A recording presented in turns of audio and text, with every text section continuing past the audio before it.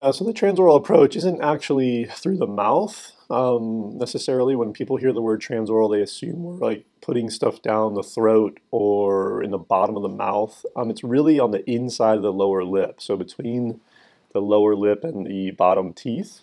And what we do is we just pass little laparoscopic instruments. I don't have a pin on me, but about the size of a pin between the skin and the jaw right here. And we pass those instruments down underneath the skin and get down to the thyroid that way.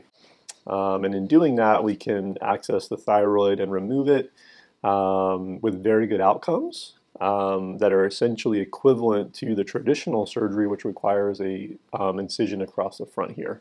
The main advantage for patients is the lack of a scar on the front of the neck. The scar on the neck is a very visible scar. It's very prominent and noticeable. It's not only noticeable to other people, but it's also something that the patient themselves are going to be aware of on a daily basis. And that's kind of the main benefit of the transoral approach or any of these remote access approaches. The whole concept there is to remove the prominence of that scar to get it out of the mind of the patient as well as out of the mind of people who may meet the patient.